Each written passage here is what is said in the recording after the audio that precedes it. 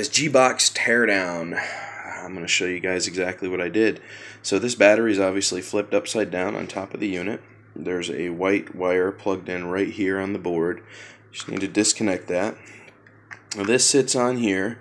There are 4 screws, 1, 2, 3, 4, and this clear plastic piece on top. So the only way to access getting inside the G-Box is to take a razor blade. Be careful not to peel the bottom layer up too, or you'll break the screws, but there's 2 layers here. Like I was saying, there's 2 layers. Make sure the only layer you're pulling up is the G-Box clear stuff, and then you're going to slide your razor blade underneath it, and then take a card of some kind of credit card, whatever, some old library card, and just keep prying and pushing until you get all the glue up. Once you get the glue up, then you'll have access to the screws. Like I said, there were 4 screws. Well, you'll have access to those. Once you pull those out, like I said, you'll get to the battery part. Make sure you unplug the battery from the board right there. You can flip this over. Then there are 3 screws holding on the transmitter board here, and 2 antennas.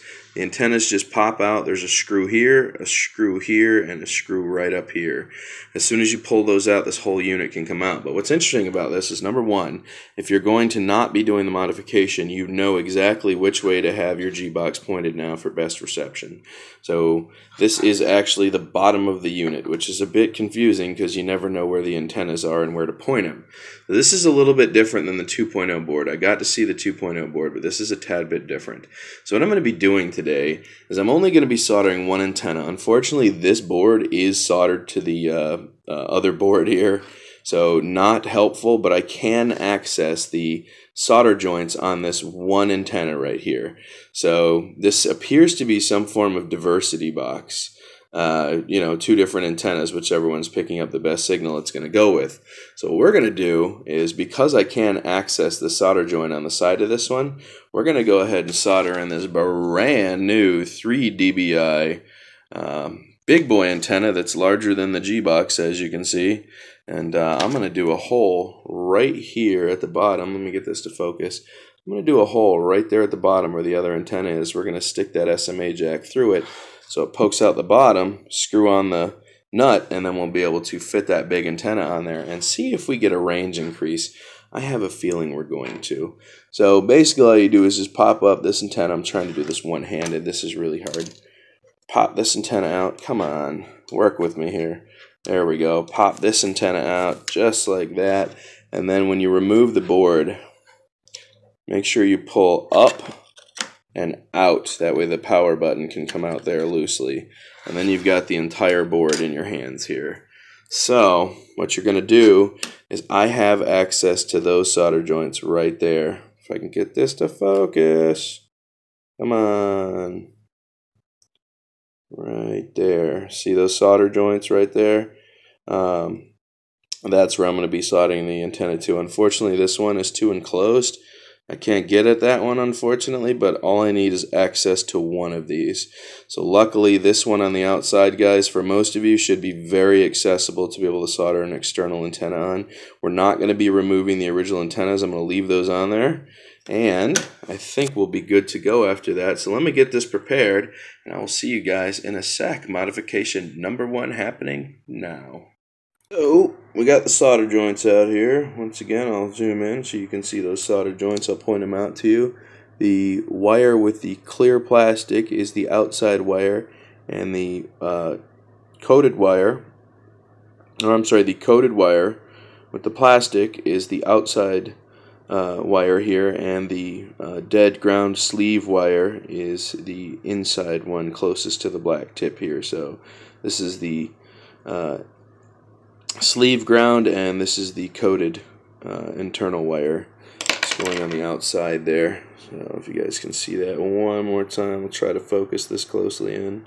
I have to back up just a tad. There you go. So this is going on the outside. This is going on the inside closest to the black. Outside, closest to the black. Okay, So what I did here, guys, is I put a little solder, a couple big globs on there to extend the solder points out, so it was a lot easier to work with. So now I'm going to go ahead and get my wire here ready to solder on there, which I'll have to show you guys how that works. Let me see if I can get this to focus for you. There you go. I put a little solder on the part that I'm about to do here. But yeah, the frayed wire's going on the, let me see if I can grab a screwdriver here. So the frayed wire's going right here, and the wire with the plastic around it is going right here. So like I said, I just tapped a little solder on there, got the joints extended out a little bit more so it was easier to work with, and now we're going to go ahead and solder the wire on there. I'll show you what it looks like when we're done here. There you go, guys, just so you can have a look at what I did there. If I can get it to focus. Come on, there we go. So we just extended the solder points out a little bit more. I know it looks a little hacky, but that was the only way I was going to get in there tight and get it soldered. So actually it doesn't look too bad. The camera makes it look a little rough, but the solder job itself doesn't look too bad. Like I said, it's really tight to get in there, so I just decided the best thing to do would be to extend the solder out a bit. So, but we're not touching anywhere. We seem to be good. I'm going to go ahead and glue this, hot glue this, so that that wire can't move at all, and I'll see you guys in a bit. There you go, guys. As you can see, I extended both solder points out. We should have plenty of clearance. The wire is on there nice and good to the board. I went ahead and melted a hole right through this with my solder gun. I should say my hand solder gun. Now we should be able to stick the SMA jack right through there, tighten the bolts, and screw on the antenna. I am currently heating up the hot glue gun here as we speak.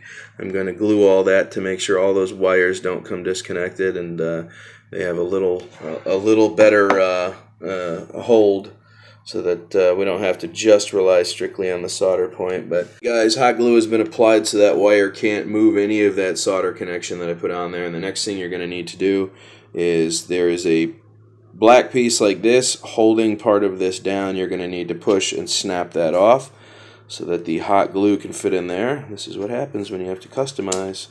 So there we go. Now I should be able to take this board and put it right in the faceplate here. If I can do this with one hand, and there you go. Now all I have to do is push my antennas down and then pop. I'm going to go ahead and put the screw in first down here, because the SMA jack is going to go through there. So we're going to screw this board down. I'm going to pop the old antennas back into their place, into their respective position. They're supposed to go like so. And if I can get this one down there too. This may take a minute because that one's got the hot glue to deal with, so I'll just have to tuck this one in a little bit differently. But let me put the screws back in. I'll show you what it looks like here. So there you go. I put a little hot glue on top of there to keep that one down on top of the other SMA jack. Everything is screwed in now. So now you can see what that looks like. I think we should see some range boost here, man. That's quite the antenna we've put on there, and it's directly soldered in. So, doesn't look too bad, man. With my LED, it just doesn't want to show things. So I'm going to finish putting the screws in. We're going to put this back together, turn it on, and make sure it's working. There you go, guys. G-Box with a modified 2.4 gigahertz Wi-Fi antenna. Turn it on. Bam. We got power. We are transmitting signal. It'll be interesting to see how much more range we've increased now. Alrighty, guys, what's up? We're going to try to do another tutorial with the modified G-Box here. I have started the screen recording. Everything seems to be working just fine. I'm turning my body. It understands the compass bearing. I'm going to pinch the screen to bring this back out a little bit. I'm going to drag it with my finger. We're going to zoom in just a tad bit. There we go. So we have a good waypoints map. I'm going to try to stay within the green here. Make sure my camera is pointed up. We are good to go.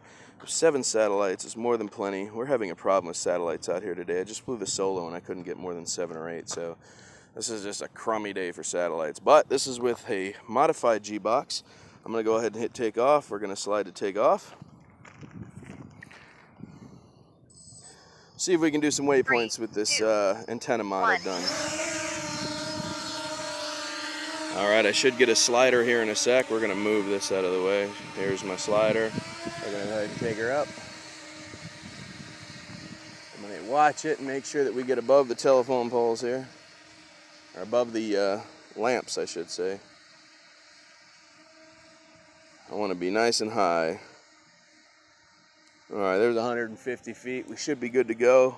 I'm going to drag the map down. I'm going to tap over here for my first waypoint and hit go. Command. Let's see how it does. Now this is with the modified G-Box. Let's see if we lose connection one time during this entire flight. It's off. There she goes. I'm going to adjust the yaw settings just a little bit while she's riding. There we go. Whoops, too much, too much. Too much. There we go. Alright. She's almost out there. Coming up on 600 feet. There we go, 600 feet. Still cruising.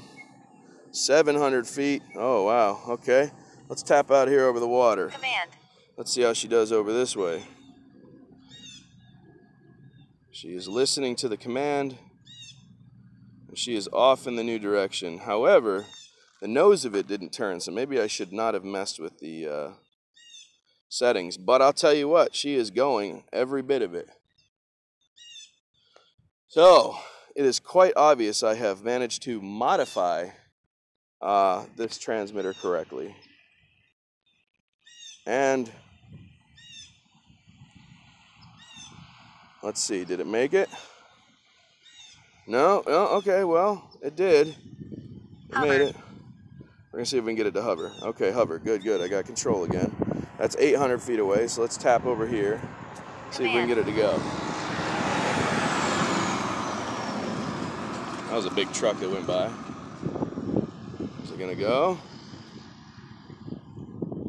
Hover. Put it back in hover here. Choose a new waypoint and see what happens. Just going to sit out there and hover, huh? Come on. Command. There we go. Now it's listening. Okay. So, little bit of a lag time in between the G-Box and the transmitter, but we did get out to 800 feet. And like I said, I'm in a really crummy Wi-Fi zone. Like, this is horrible. So it is listening. This is a good thing. Let's go ahead and send it back out to this first waypoint. Command. We're going to make it adjust direction midair. There we go. Is it going to go? Command. Go. Oh, I see. You have to wait until it kind of reaches the next waypoint before you set a new one. Aha. That makes sense. Well, guys, I'm getting all sorts of good flight out here today. We're at 66% battery. I'll wait till it reaches that waypoint, and then we'll push it down to 50th Street. So obviously my antenna modification did work, because I'm getting much better range, and we've only had one signal drop off in this crummy Wi-Fi area. So we'll wait till it reaches that one. What's up, guys? Don't forget to smash that like button. It's free for you, and it helps pay me more. It also changes my algorithm, so mad respect if you do. If you haven't subscribed, feel free to subscribe to my channel for more crazy videos like this. And also, I have supplied my email below of every video that I put out in case you guys need to get in contact with me. And below that will also be the address that you can send stuff to. So if you want to send me a piece of mail, feel free to do so. It doesn't matter if it's a package, a box, a hello letter, whatever you guys want to send. I'll be doing a mail time here pretty soon. So thanks for watching. Don't forget to subscribe, and I'll catch you guys on the flip, man. Toot-a-roo.